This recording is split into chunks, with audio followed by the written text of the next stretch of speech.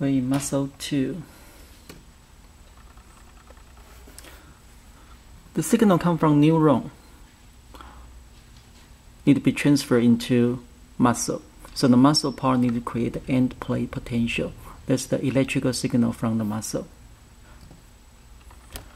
And to create the end plate potential, you need nicotinic acetylcholine receptor. So that's the receptor bind with acetylcholine, which is a neurotransmitter released by neuron. It's a non-selective cation channel. So when acetylcholine released from the neuron, this receptor open and sodium gonna flow in because sodium is high outside, low inside, and potassium gonna flow out. Potassium is high inside, low outside. And the net result is positive inside because sodium flow in is much faster than potassium flow out. So it turned out inside become more positive. And due to the net result is sodium flow in. And the inside become more positive, so that's the end plate potential. So the signal comes from the neuron. That's the neuron's axon terminal. You're gonna release neurotransmitter acetylcholine, and it's triggered by calcium. So when action potential goes through the axon terminal, it opens the voltage gated calcium channel. And when this channel open, calcium flow in because calcium is high outside, low inside. And calcium will trigger the vesicle fusion with the membrane. And when it fuses with the membrane, exocytosis, acetylcholine is released. And this gap is called synaptic cleft. It's a very small distance. Diffusion works pretty well. So acetylcholine gonna diffuse from the neuron part to the muscle part. And the muscle part, that's the cell's membrane of the muscle. And in this part, they have a lot of nicotinic acetylcholine receptor waiting there. So they call this place motor end plate. When acetylcholine binds with nicotinic acetylcholine receptor and the ion channel open, so the sodium flow in is much faster than the potassium flow out. So in this motor end plate, they create a positive charge. They call it end plate potential. Now this signal need to go through the whole cell membrane, sarcolemma, and through the T-tubule to every cell. And you need to transfer the end plate potential to an electrical signal which can travel for a long distance, and that's action potential. So the action potential is due to the voltage-gated sodium and voltage-gated potassium channel open. Apparently, when you create the end plate potential around here, this depolarization, the voltage change called depolarization, able to open the voltage-gated sodium and voltage-gated potassium channel. When the sodium channel open, sodium flow in, inside become more positive. And when the potassium channel open, potassium flow out, so it go back to normal. Now this potential from the motor end plate start to walk, take one step to here. And this depolarization will trigger the opening of this pair of voltage-gated sodium and voltage-gated potassium channel. Now the action potential walk to here, so it will keep walking. So now the signal start from the motor end plate, go to the cell membrane. Because of the voltage-gated sodium and potassium channel, it can walk through the cell membrane. And now we go to the T-tubule. So from the cell membrane, sarcolemma, and the action potential is generated, it will keep walking through the T-tubule. T-tubule, last time we talked about it, is the perpendicular structure to all the muscle fiber. It can transfer the action potential to every muscle fiber. So apparently on the T-tubule, they also have the voltage-gated sodium and potassium channel, so it will keep sending the signals through the T-tubule. And T-tubule connect with the terminal cisterna. That's the beginning part of SR. And it will send the signal to the SR, and it will open the calcium channel because SR is the container of calcium. When the calcium channel open, calcium flow out. And the rest of them is what you learned last time. Calcium will bind with troponin, triple myosin shine away, and actin and myosin, like two strong magnets, they glue together, create the action potential. Create the muscle contraction, sorry, not action potential. This is the action potential. So the action potential created by the muscle, it starts from minus 90 millivolt. The starting point is pretty low. Compared with neuron, it's about minus 70 millivolt.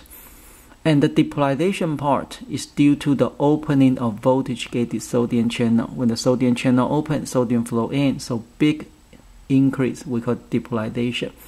Then the sodium channel close, potassium channel open, voltage-gated potassium channel open. Potassium gonna flow out. When the potassium flow out, the potassium is gonna bring the voltage go back to normal. That's the repolarization. So this process takes 2 to 3 milliseconds. And that's the action potential.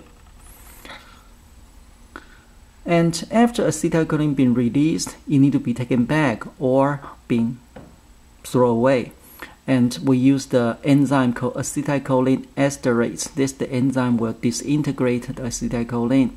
So it won't stay here forever to keep asking the muscle to contract. And when the calcium binds with troponin, that's what we learned last time. It binds with troponin, it will trigger the triple myosin. That's the green part, shine away, and actin the myosins will form the big connecting structure called the cross bridge. So that's when the muscle contraction happens. And when they connect together, the head of the myosin automatically pull. So when they pull, the overlap model start. They overlap more. When they overlap more, the whole sarcomere becomes shorter. And that's muscle contraction. So this shows you the power stroke. Connect, power stroke. And after muscle contraction, you need the muscle relaxation. These two strong magnets, they glue together. You want to separate them, you need to use force. So you want to separate them, you need to use ATP. That's when the ATP kick in. And ATP causes the detachment of the head of the myosin to the actin. And when they detach, the head goes back to normal. And that's the whole process of muscle contraction and relaxation. So in brief, the sarcomere need to work, and the muscle contraction part requires calcium. Calcium binds with troponin, and to trigger the contraction happen. The muscle relaxation part requires ATP, so ATP need to bind with the head of myosin and trigger the detachment so muscle can relax. And for the muscle to work properly, you need to keep going the contraction and relaxation cycle. So you need both calcium and ATP. And this shows you the slice of the filament structure. And last time we talked about this, compared with the muscle relaxation to the muscle contraction. This is the sarcomere structure, relaxation part, contraction part. So this is the summary we talked today from the axon terminal release neurotransmitter and bind with the acetylcholine receptor in the motor end plate and create the end plate potential. This end plate potential will transfer to the action potential. So on the sarcolemma and whole T tubule, they have voltage-gated sodium and potassium channel. They are able to transfer the end plate potential to the action potential. It will keep going through the whole T tubule, and T tubule connect with the terminal cisterna. And terminal cisterna is the beginning part of the SR, and the whole SR have calcium. So now it will trigger the calcium release. After calcium release, calcium will bind with troponin, triple myosin shine away, actin and myosin trigger a big power stroke, muscle contraction. After muscle contraction, ATP kick in. ATP will bind with the myosin head and cause the detachment, so muscle relaxation. And let's compare with the muscle contraction and relaxation. Calcium is the molecule to trigger muscle contraction because it binds with troponin. So after calcium functions, do its job, you need to put the calcium back to the SR, and you need calcium pump. And calcium pump use the KATP as the energy source to pump the calcium back to the SR. So that's another reason for the muscle to work properly. You also need ATP. Okay, that's it.